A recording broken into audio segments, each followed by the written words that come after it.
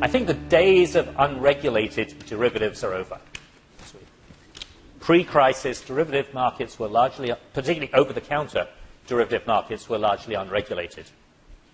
There's now requirements about the way derivatives are traded, how they're cleared, how much collateral must be posted, and so on. I think exotic, highly structured derivatives will, to a large extent, disappear. I think the distinction between over-the-counter and exchange-traded derivatives will largely disappear. If you look at the changes that are happening in the over-the-counter market, most of the change and most of the new regulations are concerned with the over-the-counter market. Those changes are actually making the over-the-counter market more similar to the exchange-traded market. And I think if we fast forward 10 years, I think there'll be very little difference between the two markets. Over the last few years, for instance, let me go back to the misallocation. We've seen a 14 percentage point growth in the number of physicians. From 2007 to 2011, we've seen the number of physicians grow 3 times the growth of the population of Canada. We've seen the number of nurses grow by 10%. Now, I'm not saying that is a bad thing, but it's really very interesting. And what we have to note is that physicians represent 2% of the population of Canada. Nurses represent 10% of the population of Canada. So if we start to imagine mismatching of resources or changes of resources, we're in for some interesting discussions. Now, for the optimism, what do we need? I think we need, for a little while longer, prolonged budget deficits, which will focus our attention. We need changing incentives and payment systems, which we are starting to see, and we're starting to create those pseudo-market pressures in the health system. And with that, better accountabilities and controls, and that means new governance. We're going to need an openness to new technologies. By new technologies, I mean new technologies to the health system, which have been available in virtually every other sector for 10 and 20 years. We will need changes in what care is delivered, and that's going to have to be influenced by the evidence. And we've got tremendous computing power to determine what we ought to be doing.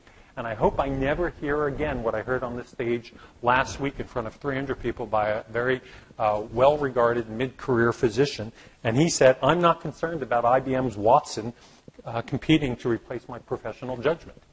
Well, I'm concerned that he's not concerned about that. Because I'd like to see Watson sitting beside that physician and influencing the decisions he makes.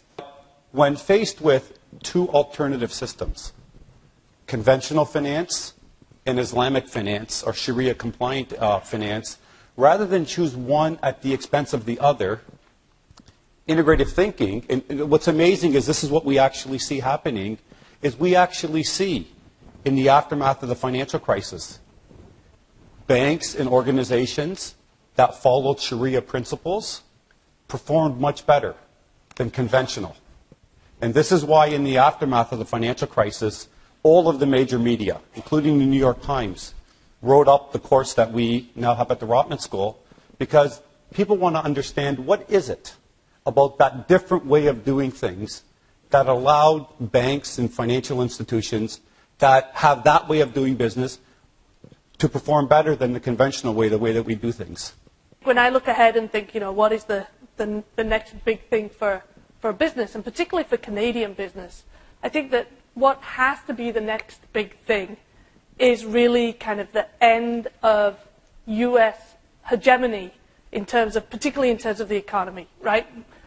The U.S. has dominated the global economy for so long, and Canadian business sitting next door to that behemoth has relied to a dramatic extent on the U.S. market as both a source and as a market for products and for technologies, etc. And that's served Canada very well. But we have to, and everybody talks about the end of kind of the U.S. era, and some people see this as a great threat in terms of they see the U.S. going down, and this must mean that China is going to take over the world, etc. And of course, that's not the reality of the global economy. But what is the reality of the global economy is that we're looking towards much more of a kind of a multi-centric global economy as opposed to one where the US is still kind of the main driver. What does that mean? Well, of course, it means that as Canadian businesses, we have to, rather than just knowing that in our heads, we have to really understand that in our gut and start actively integrating and really embracing integration into that global economy. Big challenge in India is infrastructure. The roads aren't great. So if you take your Western view of the company, which is this organization that manufactures stuff at point A and distributes it on road and truck and ship to points B, C, D, and E, that's got to change. Why do we need to manufacture everything at point A? Why can point A not simply be a knowledge hub or an intellectual hub? And can we then create clusters of local manufacturing cells all across the country? That's a fundamentally different way of thinking about the organization, right? And I think that's the kind of thinking we need to embed. The other similar idea is the notion of innovation. Right? So in the Western world, we have a very unique definition or a unique sort of way of thinking about innovation. We talk about the fact that innovation happens when you loosen constraints and you reduce the cost of failure and you give people the freedom and so on and so forth. But let's look at Indian innovation for a minute, right?